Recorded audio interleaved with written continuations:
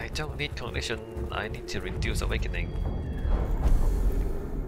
An automated turret covers the approach to the intersection ahead. This product of Neftusk industriousness is bristling with Gauss blasters and tracks constantly for new targets. Stealthy approach. Try to find alternative route. Technological superiority. Attempt to deactivate the turret remotely.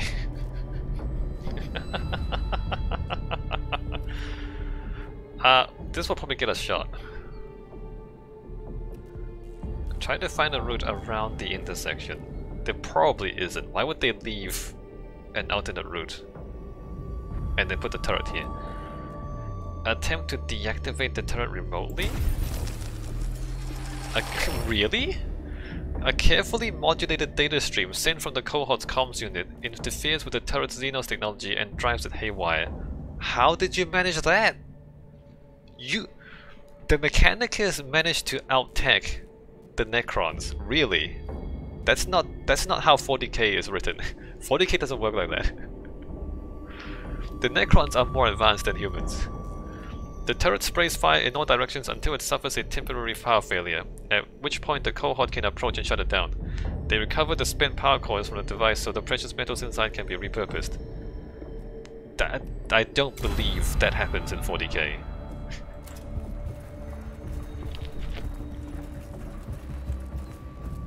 Alright, so we have no way to reduce the awakening. It's gonna be 4 or 5. Or maybe even 6. High value target location confirmed. Sound the hounds. Debaying commences. This place is not just a tomb, a shield to protect us in our slumber, a monument to our grandeur. It is all these, but it is much more. I built a machine for grinding down the tomb robbers and desecrators who would defile our graves. I built a place of death that would feed your kind into the killing places I prepared. You stand in one such place. Now, let the machine do its work. Alright, bro. The works of the enemy come thus to light. Appendix Heuristica 73.90, and we shall cast them down that corrupt by their presence. We shall break the teeth of the Xenos that would swallow us whole. I am no soulless peasant. I am a lord of the dynasty of Cesaragon, the architect of your galaxy's next million years. A galaxy where your filth will never again set foot. This is galaxy. Neftusk. I don't know if you know this, but this galaxy is very, very filthy. It is more filthy than you can handle. Ahead lies a structure like a miniature fortress, its battlements manned with legions of sculpted Necron warriors. Painful green light bleeds from its gateways and murder holes. A pair of doors in front of the structure shudder and pulse with energy, as the being inside runs through the final moments of the tomb's reanimation protocols. Protection. Say the prayer of recalcitrance before attacking to shield the body against attack. Strength. Say the incantation of blessing of the works of war to lend the omniscience might to the cohort's weapons. Intone the sacrosanct words of the hypothesis inviolate to strengthen resolve against mental attack. We're just gonna charge it and smash him, right? O Omnisire, Lord and Blessed of Mars, to the edge of our blades and the tips of our bullets grant the furious fire of Olympus Mons itself. Alright, it makes no difference. Can we burn him down in one turn, or is this gonna be a gimmicky map where we have to wait?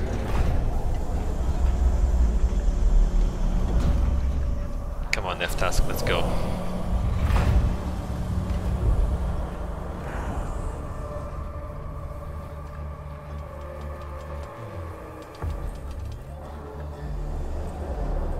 Oh, he's right there. He's right there.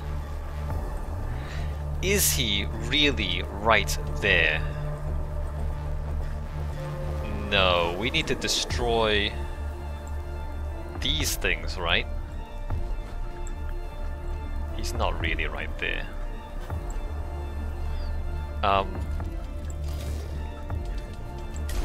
You...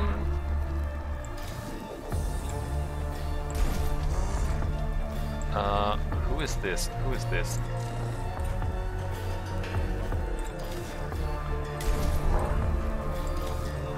You... no, who is that?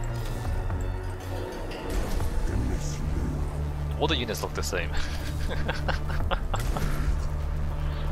That's one problem with this game. Everybody looks the same. You... okay, gun guy, and then... you... and then you... and then you...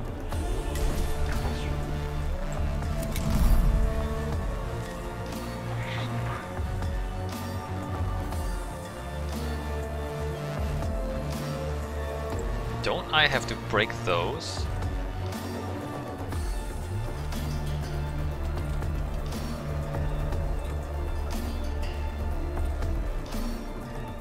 And if I do, what is the most efficient way to break those? Somebody with a long range weapon, right? Can I get that much range on it? Or do I need to walk up to it? Kill or destroy targets.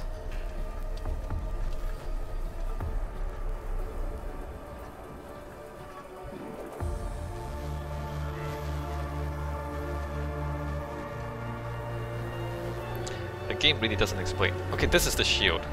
The red thing is the shield, correct? And if I try to target him,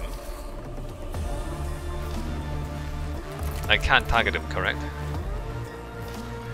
Alright, you pause. You don't have enough range, you pause. What is the range on your gun?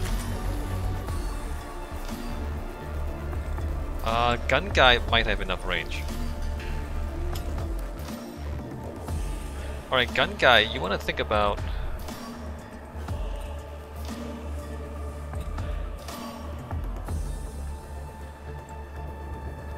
grabbing cognition first of all.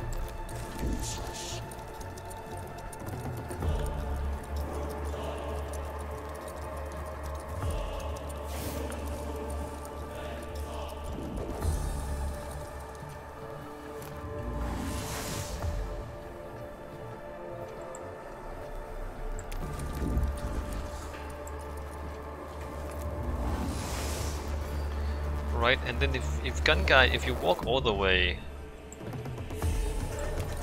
to there,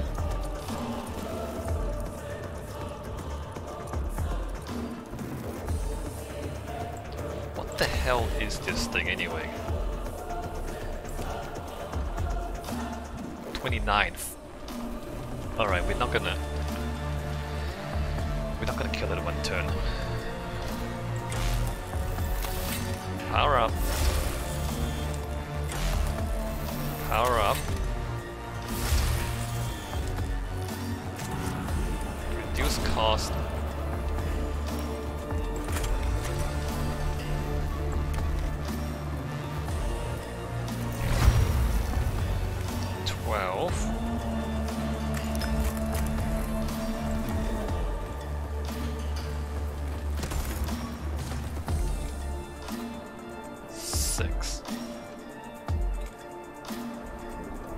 Still got 11.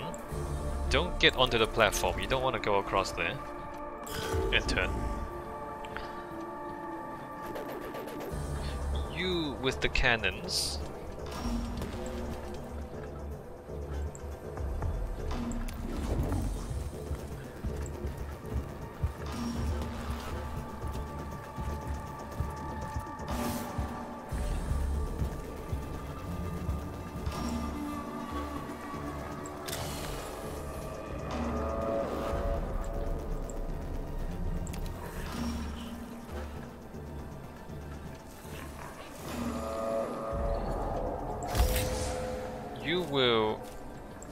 spirit.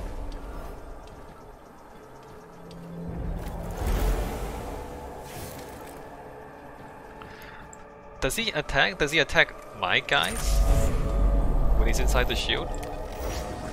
8 to 10.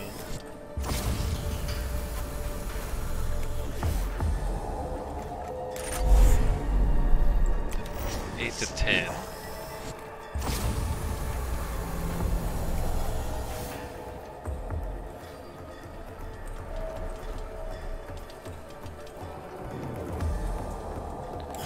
Turn.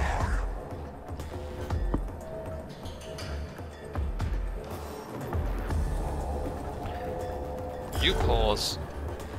You Blessings of the Omnisire.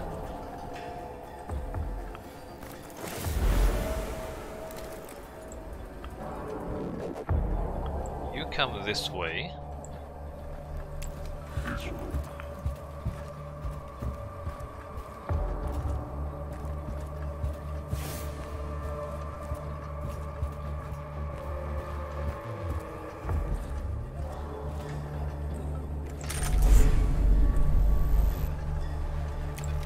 Blast that.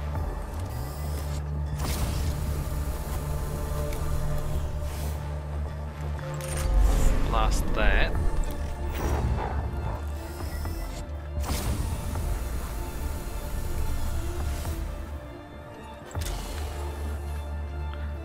So I'm going to get 5 awakening. I mean, it's kind of okay. We're getting 0s on the other missions anyway. Oh, it's down to 5, crazy.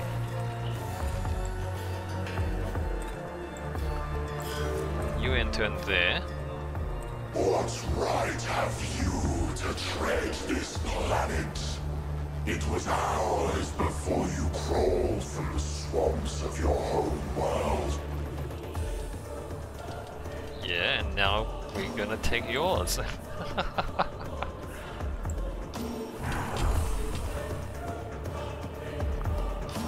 He doesn't move. Can I review his stats? Wow. Talk about armor, am I right? I'm assuming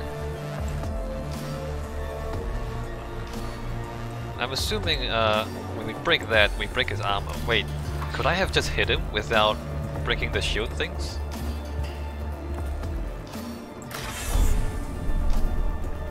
No, he is out of range. We can't actually reach him.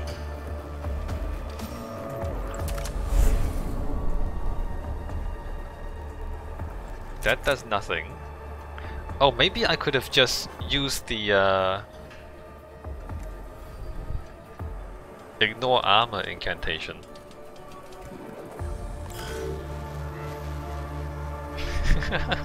I'm not sure. I'm not sure what's going on actually. This will hit my own guys. I should move my guys back out of there. Right, like this will... That will hit my own guys. Let me stand over here so it doesn't hit my own guys. Well, you know what, I'll do that next turn.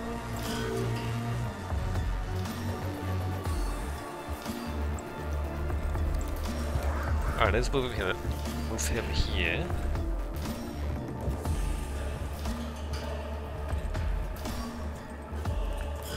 And turn.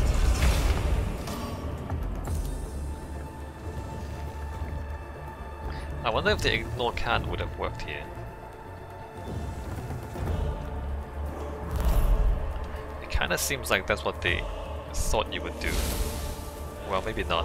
They expect you... They definitely expect you to break the 3 crystals. But could you bypass the 3 crystals by using ignore armor?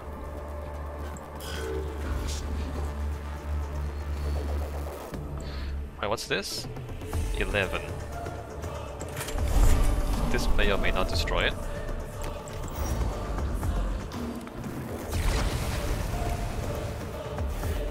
Alright, one of them is down.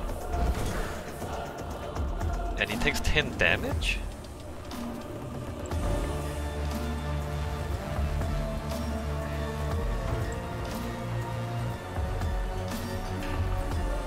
Okay. Let me go ahead and get these cognition. Are those real turrets? Do they shoot at me? They haven't shot at me yet. Alright, let me continue getting cognition.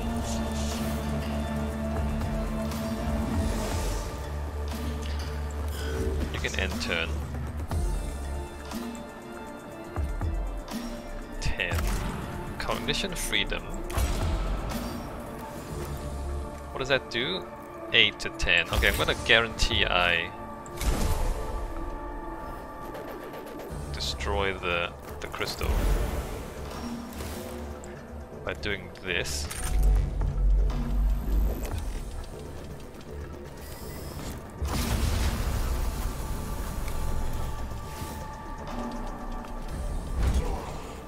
Alright, it does 10 more damage to him.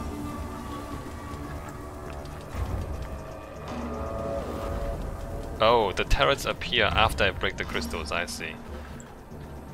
What is he at? 10 health? Doesn't breaking the last crystal destroy him?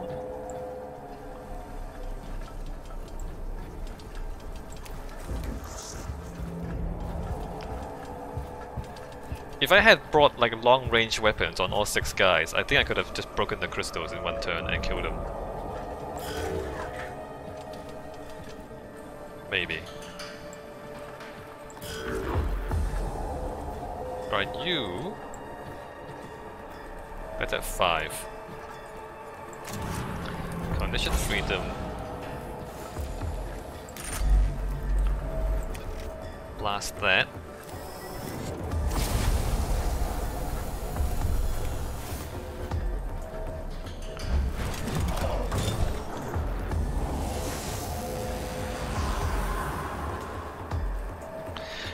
Okay, we win. Unfortunately, we got 5 awakening in this mission. I mean, the boss fights are always gonna cost us, I guess. Alright, 5 bosses down. Only the final boss left, but there's a whole lot of side missions that we can still do. Lord Neftusk falls inert. His massively powerful war form finally inflicted with enough damage to cripple and deactivate it. The Grand Architect's death is marked by a shudder throughout the tomb complex, as if the structures built at his command resonate with the force of his destruction. Neftusk's spires will never rise above Silver Tenebris. Get wrecked. Target eliminated. Blood the hounds and take the trophies. Hunt complete. Necron discorporation equals unfortunate. Xenos construction methods greatly desire, regret, interrupt, no remains to dissect, the slab grows cold.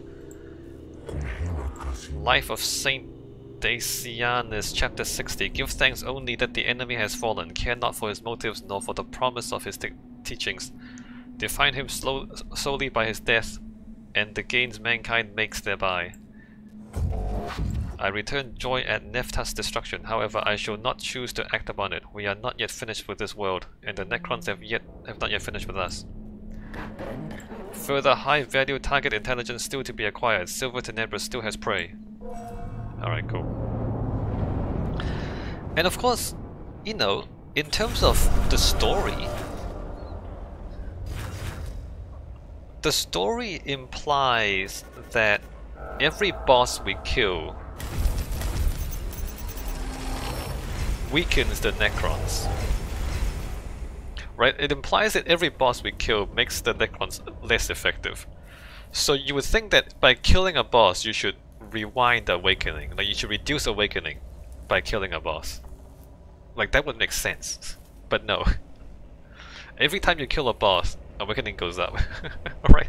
Somehow killing their leaders causes everything else to awaken faster. which goes against, like, it goes opposite to how the story is written. Kill 5 bosses. Canonical of the Iron Soul. The next damage will deal plus 12 damage. Yeah, it's not that important. Alright, we're at 58 awakening. We've killed 5 of the 6 bosses. Only Zaragon is left. We can attack him at any time we want. But we still have missions. We still have these missions. We still have these missions. This guy, I haven't done any of his stuff. And then the hidden guy, we have a number of seals. I think there's like 6 or 8 seals. So I'm gonna do as many of these missions as I can. Right, if I can keep awakening at like 0 or 1, we can probably do all the missions before doing the final mission. Alright, that's the plan. Oh, let me just check the big robot I got. I got level 2, wait a minute, no. I got level 2 giant servitor. Machine spirit attacks deal +2 damage. Alright, it's not much better. I mean, these look amazing. They look like they should do a butt ton of damage, but actually they don't compared to your tech priest. And they're so expensive to deploy. Alright, saving, and I will see you next time.